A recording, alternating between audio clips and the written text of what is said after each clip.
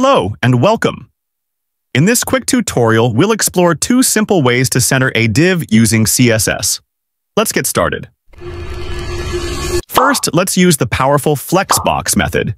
Here's our simple HTML structure. Now, in our CSS file, we'll style the container to use Flexbox.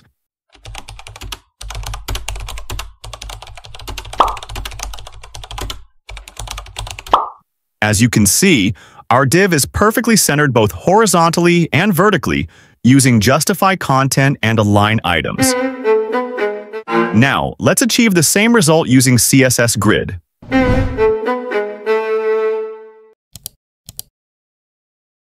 With just one property, place items, center, we have a perfectly centered div. Simple and effective. And that's it. We've centered a div using both Flexbox and CSS Grid.